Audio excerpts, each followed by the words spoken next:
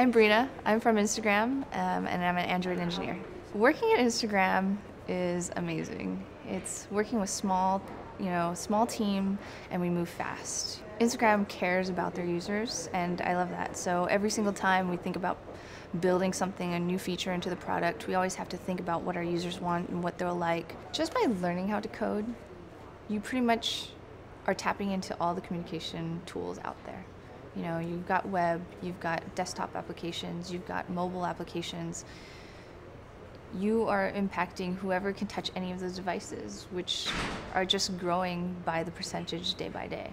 In the future, everyone will have a mobile device, you know, and it's just, you're just going to be on an exponential trend to touching more and more people by learning computer science. I definitely think programming is very creative. It's kind of like a rap song, right? You pick the certain words to fit in with the syllables and like the beat.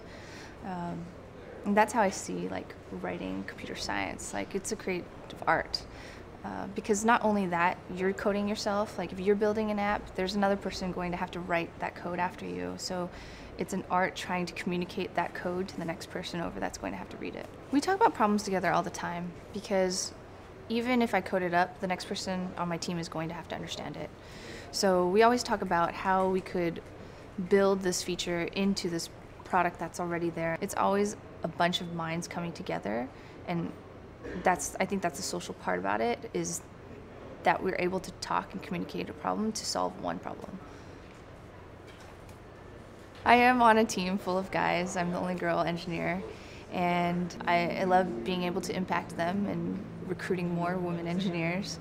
And it just brings a whole different aspect to a product. You can't build products that we are all going to use built by just men. You can look at engineering in so many different ways, but like I can impact Instagram with like a girly touch. Being the only girl on the team, I don't think it stunts me in any way.